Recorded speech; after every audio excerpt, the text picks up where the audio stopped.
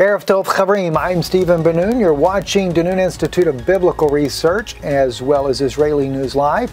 And I just thought it'd be great to air this on both channels. This is part of our teaching work that we do on Ben-Nun Institute. Have not done something more recently there. And it's as I said a few months back, this is really the hour that biblical teachings really must come forth, and I'm asking you to be praying for me as well, because the time spent in prayer and seeking God is more vital, not just for myself, but you as well. We are living in a very serious hour, and there's been a number of issues that have come up recently, and this actually happens more frequently than you probably would imagine. But I've been seeing more and more young people that are battling issues in their mind. They're going through temptations, they're going through trials, and they don't know what to do with it. They feel like they're backslidden, they feel like they're lost. But this is not limited to just young people. This can be with a Christian that is seasoned, that has been serving the Lord for years. This could be men or women. You know, Satan could care less about where you are in Christ. He's always there to try to trouble you. If you remember when Jesus went into the wilderness for 40 days, he was tempted of the devil. And a lot of people think, well, that's where it all ended. No, the scripture says the devil left him for a season. So, the possibility he also went through more temptation, more trials. We just don't have the record of that written in the canon of Scripture. But the mere fact that the Scripture says that Satan left him for a season lets us know you go through trials, then there's a rest period, and then it's going to happen again. And I wanted to share some insights with you guys that I really felt like would help you. And as well as I was looking for a scriptural place to give a little foundation on it, I stumbled across, which I don't believe we stumble across things, I believe everything's directed of God, but an amazing revelation from the book of James, where James also is talking about temptations.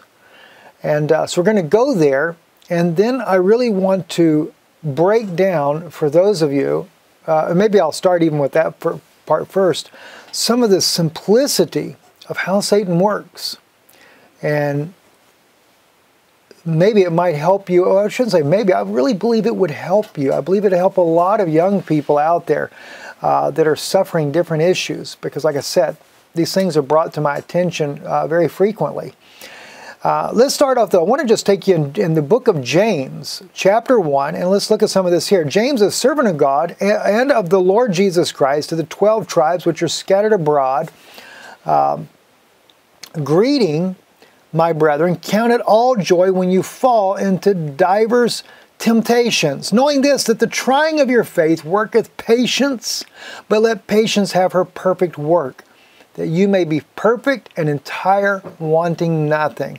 And if any of you lack wisdom, let him ask of God, that giveth all men liberally, and upbraideth not, and it shall be given him. But let him ask in faith, nothing wavering, for he that wavereth is like a wave of the sea, driven with the wind and tossed. Now, I got to back up to verse 5 just for a moment here. I got to point something to you out there. Point something out to you there, I should say. When we read where it says, that giveth to all men liberally, notice the word men in your Bible is italicized. It doesn't say the word men. It says, and giveth, and it shall be given all liberally. All right? So God is no respect of persons there. It's not just for men, right? It's for men and women.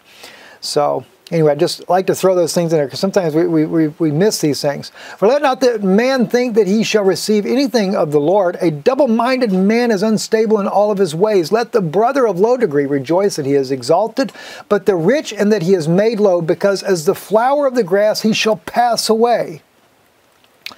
All right? For the sun is no sooner risen with a burning heat, but withereth the grass, and the flower thereof falleth, and the grace of the fashion of it perisheth. so also shall the rich man fade away in his ways. Blessed is the man that endureth temptation, for when he is tried, he shall receive the crown of life, which the Lord hath promised to them that love him. All right? So if you endure the temptation, he shall receive the crown of life. Let no man say when he is tempted, I am tempted of God. For God cannot be tempted with evil, neither tempteth he any man. But every man is tempted when he is drawn away of his own lust and enticed. Then when lust hath conceived, it bringeth forth sin, and sin, when it is finished, bringeth forth death. We're going to come back to this in just a few minutes here, but really pay attention to these right here, 14 to 17. Do not err, my beloved brethren. Every good gift and every perfect gift is from above and cometh down from the Father of lights, with whom is no variableness, neither shadow of turning. Of his own will begat he us with the word of truth, that we should be a kind of first fruits of his creatures. Wherefore, my beloved brethren, let every man be swift to hear, slow to speak, and slow to wrath. For the wrath of a man worketh not the righteousness of God. Wherefore lay apart all filthiness and superfluity of the naughtiness, and receive with meekness the engrafted word, which is able to save your souls. But be you doers of the word, and not hearers only, deceiving your own selves. All right. Now, that kind of sets the whole premise, the whole text that we're going to get into this evening. But as I was reading this, I decided to look in depth in this in the Greek language here, because there were just certain little key words that caught my attention. And of course, I was looking for temptation, what people go through, because so many people battle these issues. And we're gonna really look into that in a moment, because I really think a lot of this would help a lot of people, because many times people, when Satan is tempting them, they think that the temptation is where they sin. No, it's not. That's what's clear here. The temptation is not sin. It's where you take the temptation. All right? That's where sin is conceived at, is where you take it. But let's look at it, because there's a greater revelation in this than meets the eye. Then when lust hath conceived, maybe we should back up to verse 14. But every man is tempted when he is drawn away of his own lust and enticed. All right? That is where every man is tempted when he is drawn away of his own lust and enticed. Then when lust hath conceived, that caught my attention right there, the very word conceived in English. It bringeth forth sin, and sin, when it is finished, bringeth forth death. Now when you look, and I'll share with you here on the screen, when we go and we begin to break these words down in the Greek language, I found it interesting. Now, we didn't need anything particular for the word conceived. It is exactly what it is, solabano, all right, which means specifically to conceive, literally or figuratively. Now, I do believe that there is more of a figurative application here in the book of James, but I also realize it could be very much a real conception, and that is actually what brought forth the Nephilim themselves, all right? But I don't want to go too deep into that aspect of it. All right, so anyway, so the conceived is conceived, right?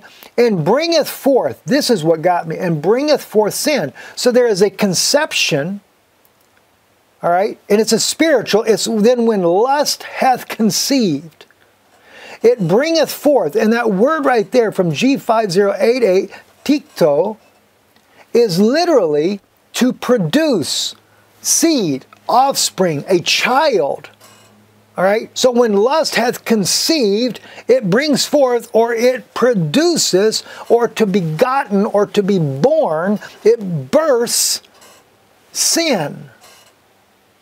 And sin, when it is finished, bringeth forth death. Now again, the word bringeth forth in English is there, but it's a different word, apokueo, and I'm not a Greek guy, okay? Hebrew is the language I understand, but not Greek. But anyway, goes also into to breed forth.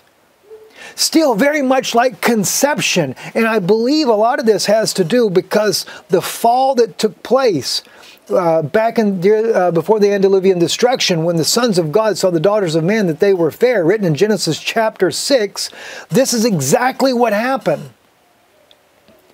The sons of God, in this case here, are the fallen angels. Now, I was able to prove that. I don't have the time to do it right now. But in the Genesis from the Dead Sea Scrolls, the book they have there, clearly shows those sons of God were the fallen angels.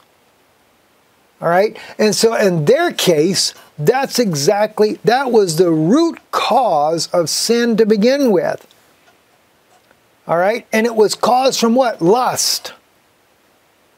So therefore, even in the figurative sense, what we're looking at when we're looking at the book of James here, is that when lust hath conceived, it brings forth, or it produces a seed of sin, almost like producing a child. And sin, when it is finished, it brings forth death. Now, Satan is death.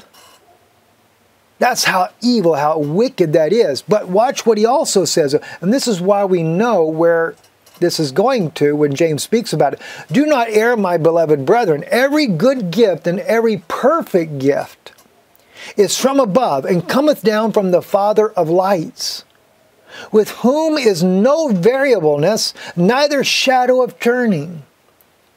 Of his own will begat he us with the word of truth. All right, so there again, he's using the analogy of giving birth, but in this case, it is the spiritual birth, right? Of his own will begat he us with the word of truth. So if we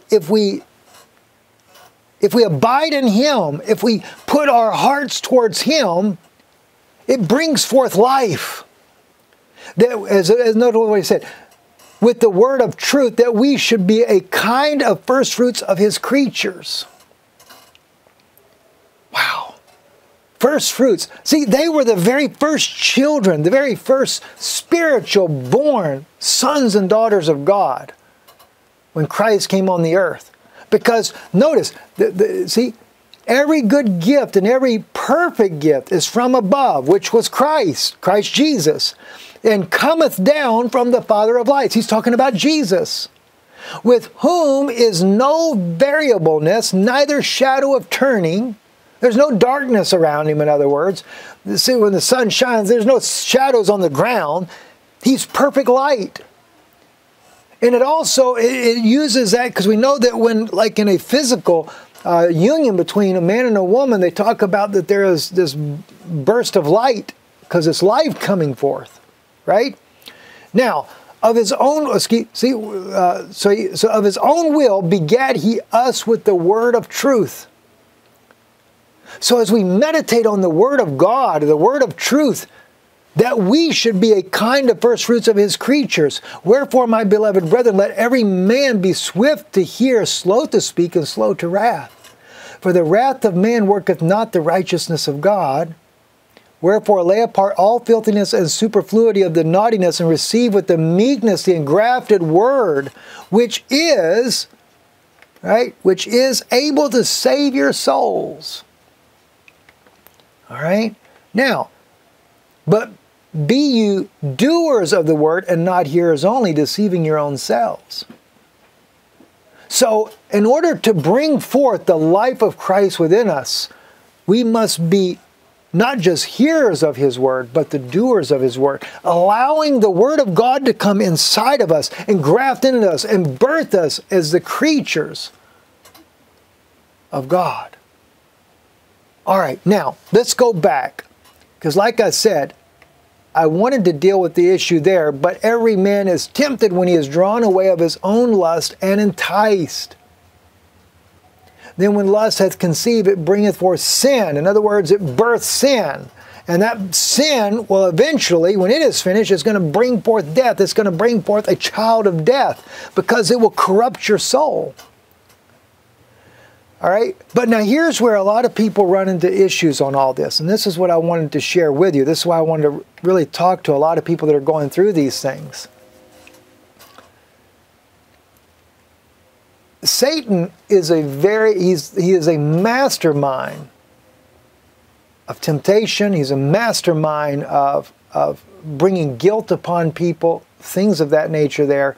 And especially those people that are young Christians that have believed the Lord. They've received the grafted word into their hearts.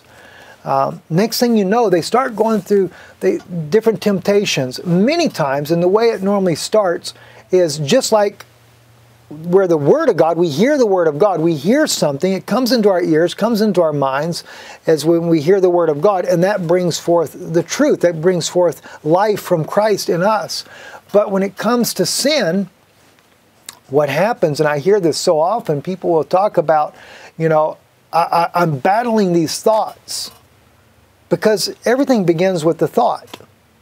Now, like I said, though, it could be something you heard. You might have or seen something. You know, you might see a bad picture.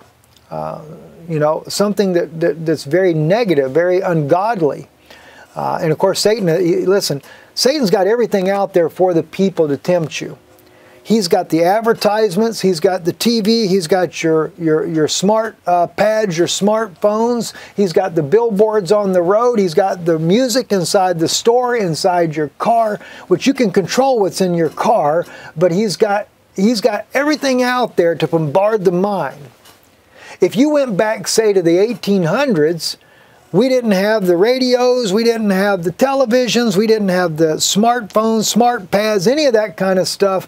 So Satan did not have near at his disposal the AI technology to bring man down as a prisoner as he has done today.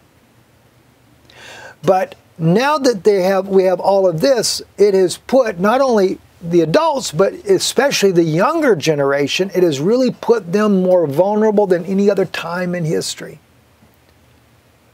Used to be, the only way Satan could work with someone is he just tries to come and inject thoughts into your mind. And this is where a lot of people, they get nervous. And this is one of the reasons why I wanted to bring this subject up.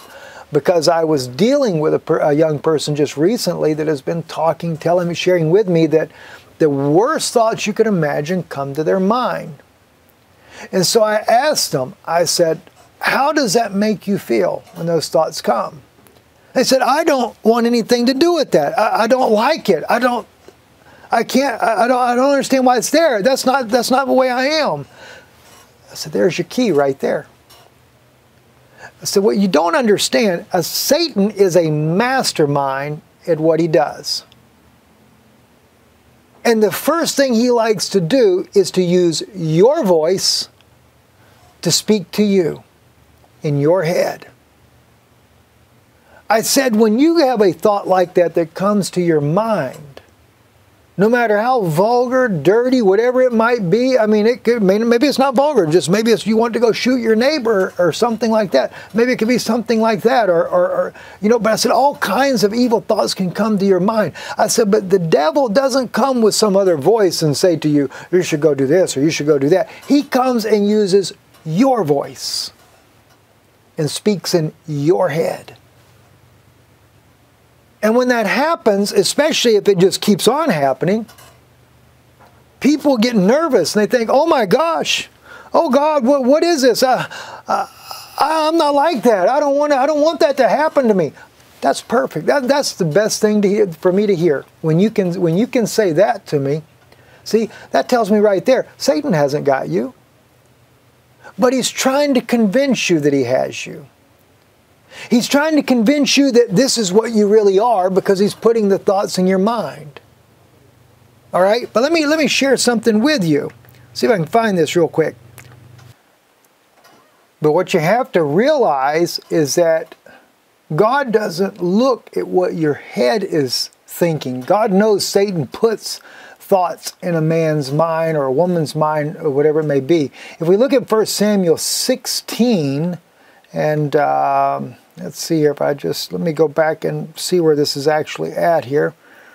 verse 7. So let's scroll down to that. Just as a reminder here, and this is where Samuel, when he was sent out to go to choose David, he was surprised because he was just a little bitty guy. But the Lord said unto Samuel, look not on his countenance, in other words, the way he looks, or on the height of his stature, because I have rejected him. For it is not as a man seeth. For man looketh on the outward appearance, but the Lord looketh on the heart.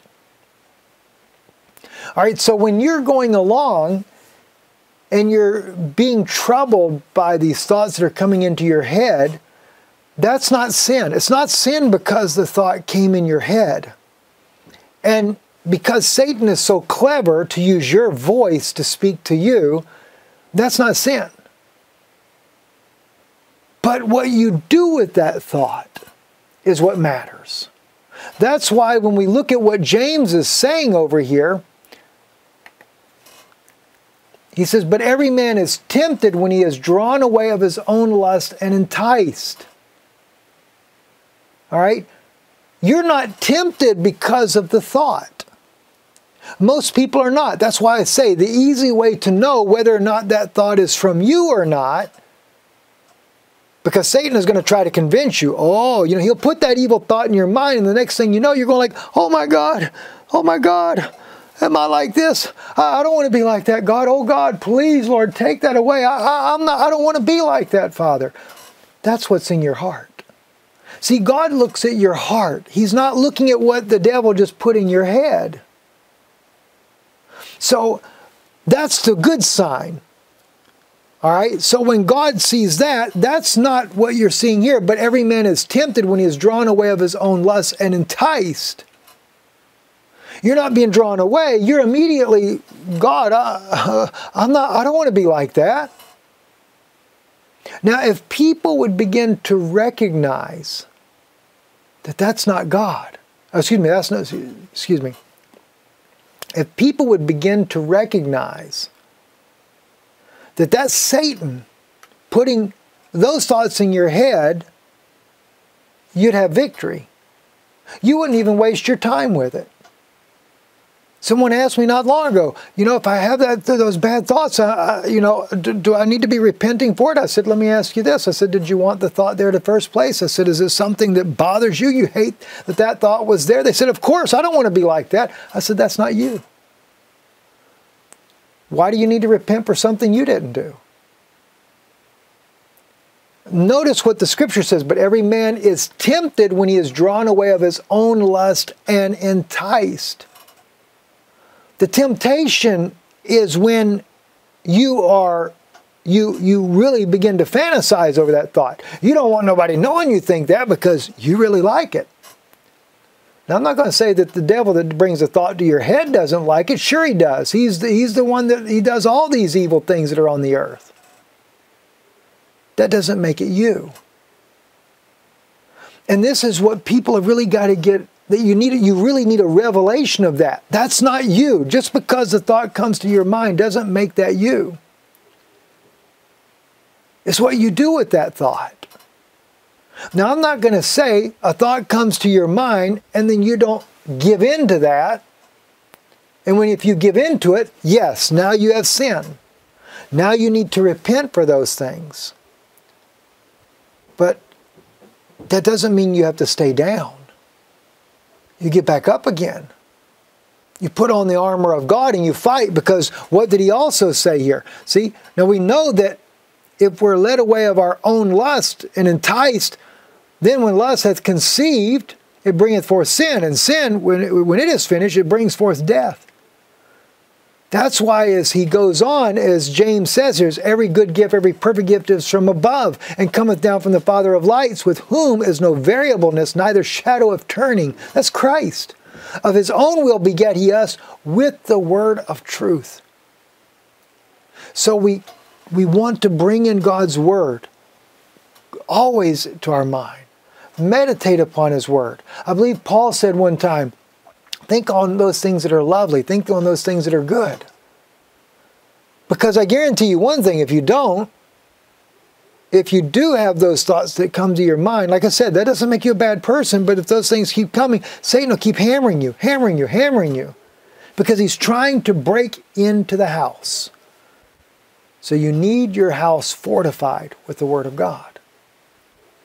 And, you know, it's kind of like being in a battle, too. That's another thing I've noticed as well. People they'll go through the trials, they go through the temptations, things like that. And as soon as they start going through them, they're having the troubles, because, you know, it always starts with a thought. Everything begins with a thought. Then the thought goes to an action. You know, then of course, sometimes those actions can be very devastating. Can be devastating on families, marriages. It could be devastating on you, physical life.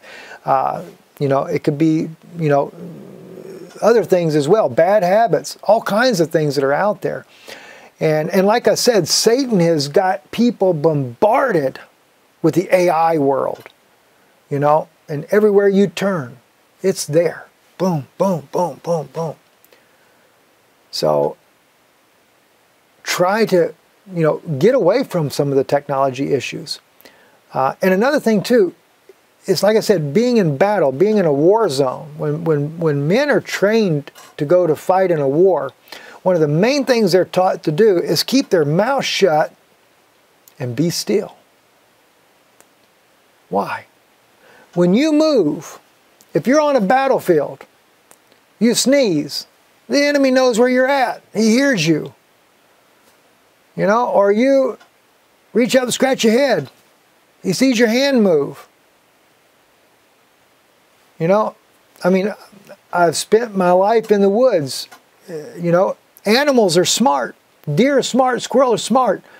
They know to be really still until they think you're not there, or they think you're not paying attention, or you're not a threat. And when they think you're not a threat, they'll move. When they move, they could be so camouflaged in, but that movement will catch your eye. And that's what Satan's waiting on. He's waiting on you to say, "Oh God, it hurts." He's waiting on you to say, "Oh, I can't believe I'm like that." Oh, wow, that really works. Oh, see, the devil don't even know what really bothers you. I mean, I shouldn't say that. He studies you since you're a child. He studied you since you were really little. He knows the things that do bother you. So I shouldn't say it like that. But the point is, he doesn't know what's effective until your big mouth tells him. Then he knows. So first, learn to realize that when you're tempted, a thought comes to your mind or something like that, that doesn't make you a bad person. We all get thoughts. As the old saying used to be, you know, you can't stop the birds from flying over your head, but you can keep them from building a nest in your hair. And that's very true. But what happens is those thoughts come to our mind, and then the next thing you know, we begin to be convinced that it's us because the devil's using your voice, and you begin to yield to it. That's when sin is beginning to conceive. Now, you can put a stop to that, though, and that's through repentance. And then recognizing that what is really in your heart. Did you want to be that way? Of course not.